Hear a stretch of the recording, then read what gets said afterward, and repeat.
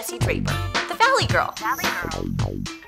Let's talk business. I'm like the Valley Girl. Well, here we are with Joan Gillman. I know you're doing some political advertising. Yes, we are. How does that work? I don't even know. It's actually a really interesting process. I worked in politics for 10 years, so Okay. I understand the space and love this space.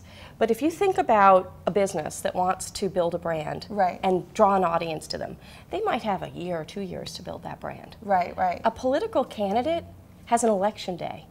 They are building that brand for an outcome on a single day. They win or lose on that single day. And if they lose, it's too late. They can't go back for maybe they 4 lost. years. They lost. It's over.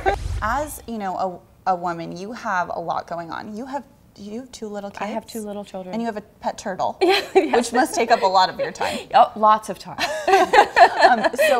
How do you manage your time? That's probably one of the biggest learning curves for me since my first child came, my daughter, because I used to be at my desk or work until 8, 9, 10 o'clock at night my because I gosh. love to work.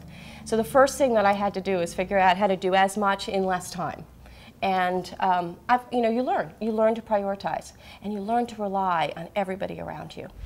So what advice do you have for women who are trying to, hold a position like you're holding eventually? I didn't say no to any opportunity that came my way, and I think that's the first. That is such a good piece of advice. I think that's the first thing you need to think about is don't be afraid.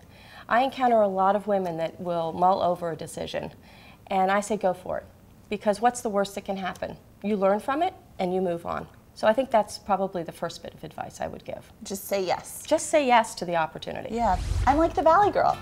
And I'm like Joan Gillman of Time Warner Cable Media.